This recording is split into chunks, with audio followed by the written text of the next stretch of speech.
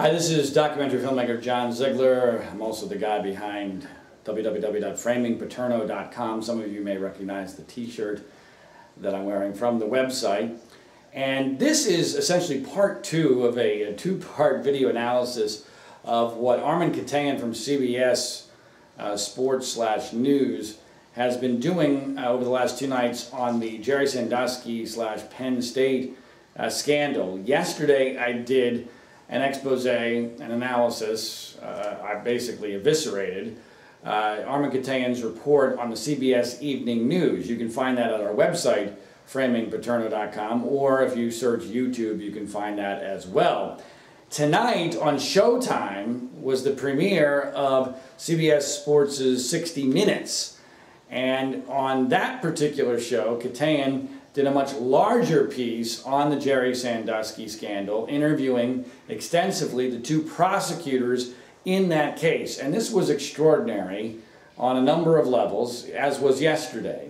The media malpractice that I documented in yesterday's video was probably doubled or tripled in this particular piece because it was longer. And I would say the number one thing that Katayan does in this particular piece is that he performs media malpractice by omission. Omission is one of the more nefarious forms of media bias, and Katayan purposely, I believe, although it's possible he's this incompetent and this ignorant of the facts that he didn't even realize what he was doing, but he leaves out a lot of very important information for people to fully understand what it is that actually happened in this scandal.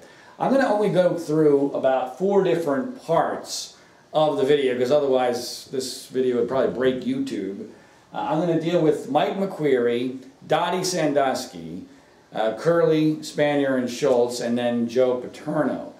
First, we have Mike McQueary, the main witness in the case, and I want you to listen very carefully to what is clearly and obviously a premeditated, purposeful rehabilitation of Mike McQueary as a person and as a witness. And I want you to remember what they say here in comparison to what they later say about Joe Paterno and how obvious the double standards are when it comes to evaluating people's behavior. But here is the first part of the rehabilitation of Mike McQueary. Quarterback and captain of the team. On Friday night, February 9th, 2001, McQueary, then a 26-year-old graduate assistant coach, walked into a football locker room and into a scene that changed his life forever. Stunned to see Sandusky, a man he idolized, sexually molesting a young boy in the shower. McQueary reported the incident to head coach Joe Paterno the next morning and later testified before a grand jury in at Sandusky's trial. All right, let's stop right there, because that's an amazing little statement there by Katayan. He very casually mentions that McQueary witnessed this episode, and he later testified at a grand jury and at Sandusky's trial, as if those incidents happened one after another.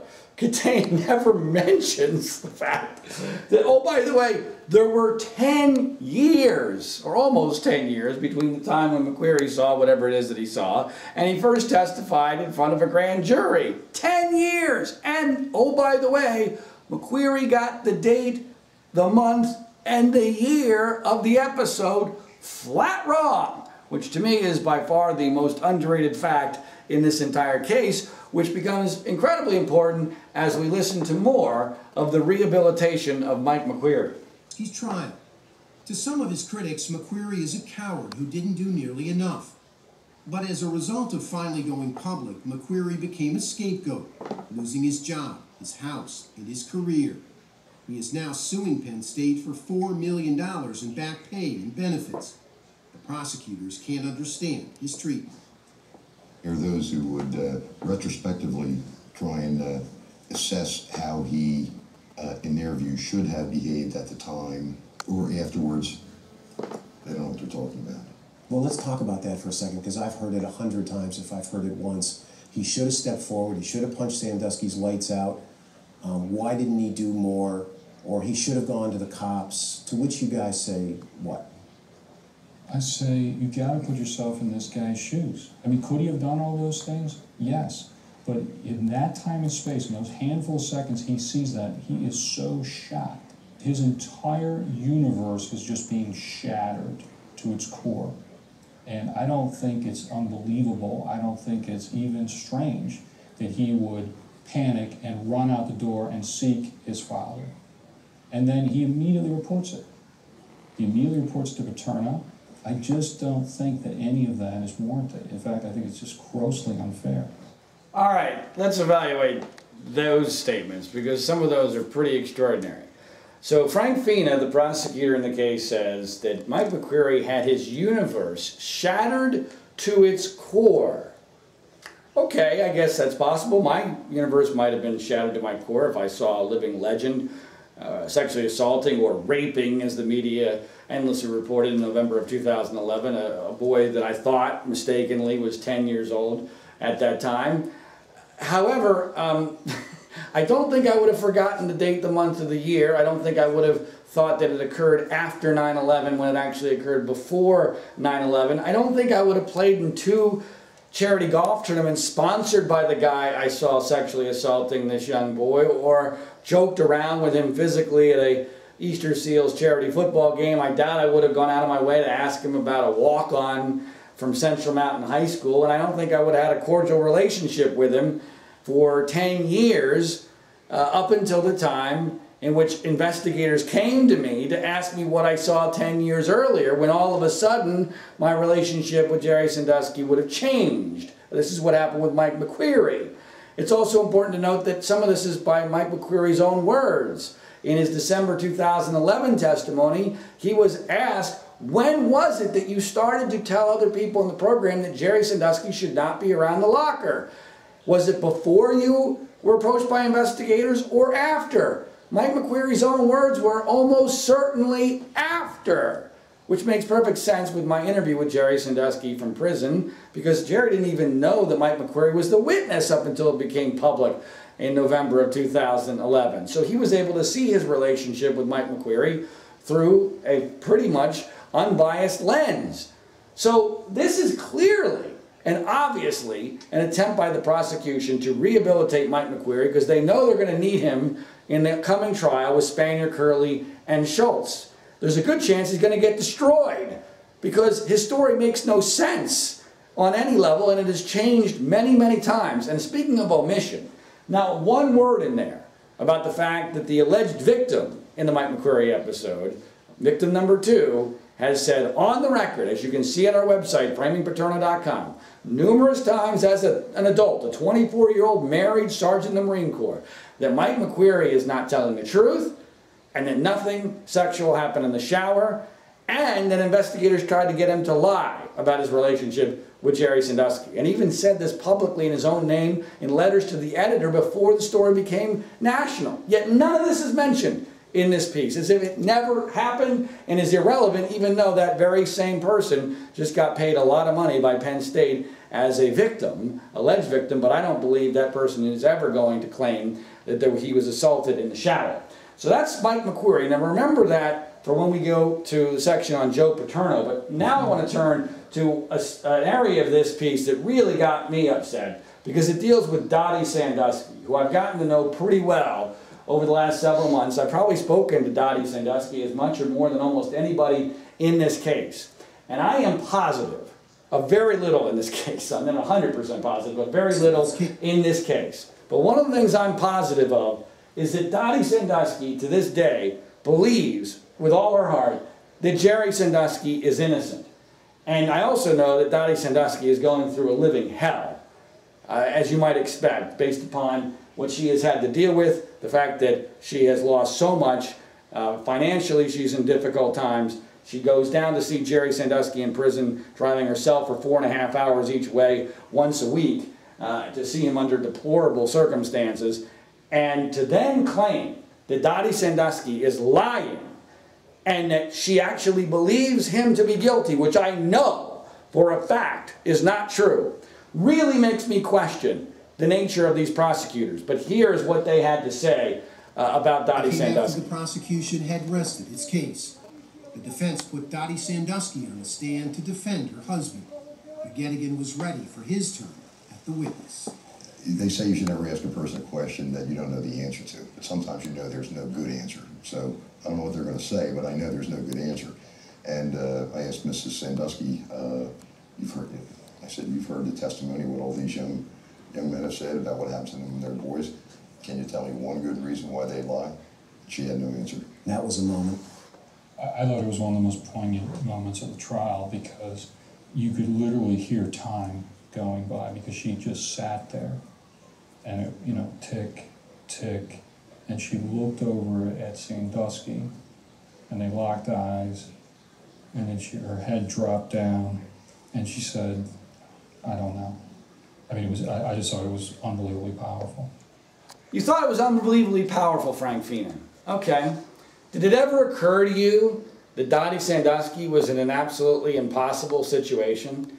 That she was being asked about boys that she thought of as her own sons, most of them, those who testified as victims in this case? Did it ever occur to you that she knew that the only explanation that was consistent with what she thought was the reality was that these boys were making vicious lies up about her husband for the purposes of money or whatever she couldn't even comprehend the motivation would be, and that if she did say that, she would be destroyed by you or Joe McGettigan sitting next to you, and that by the media would absolutely torture her if she said anything bad about the victims? What was she supposed to say at that point?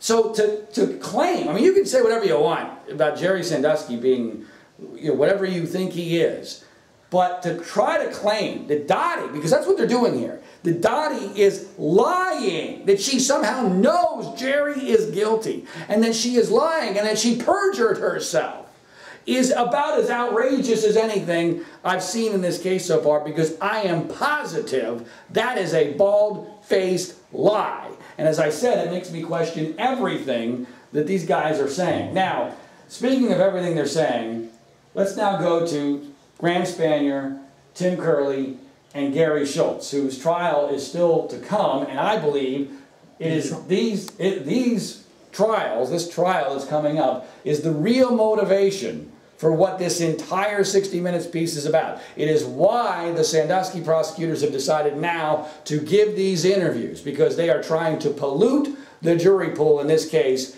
and they have done a heck of a job. Listen to this. Trial on charges of perjury and conspiracy to cover up years of Sandusky's abuse. They have denied all wrongdoing. They absolutely premeditatedly, I believe, didn't report this and hid it. I don't think there's any question that that's what Spanier, Schultz, and Curley did. Covered it up. I think the evidence, you know, now they're going to be tried on that. I understand. But I investigated that case. They deserve to be charged, and I hope justice will be served there. Now that is an amazing statement, a series of statements by Frank Feenan. And I believe them to be unethical and potentially even illegal, depending on how you interpret the law. But they're also completely illogical. And here's what I will pay $1,000 to anybody who can get Frank Feenan to answer this particular question.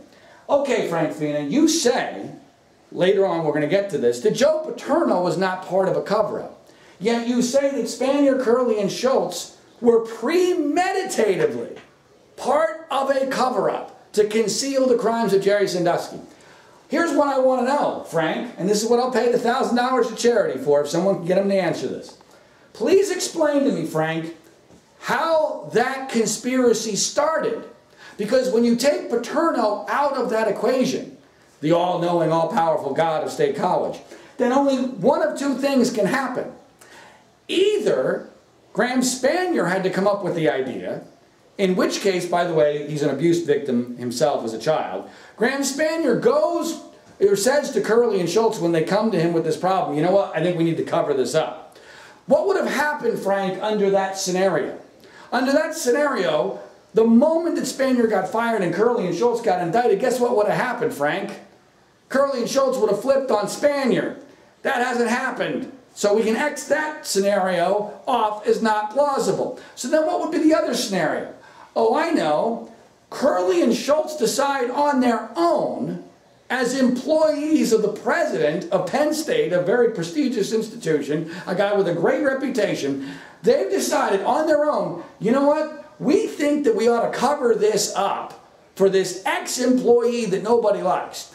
And Tim Curley and Gary Schultz decide, let's go to Grand Spanier, our boss, the president of the university, and let's propose this idea of a criminal cover-up. Well, first of all, that's asinine.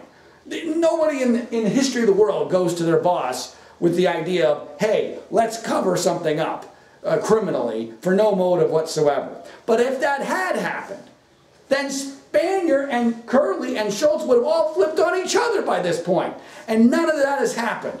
And the reason that hasn't happened was because there was no cover-up. And what is happening here is nothing more than the pollution of the jury pool sponsored by CBS and Showtime.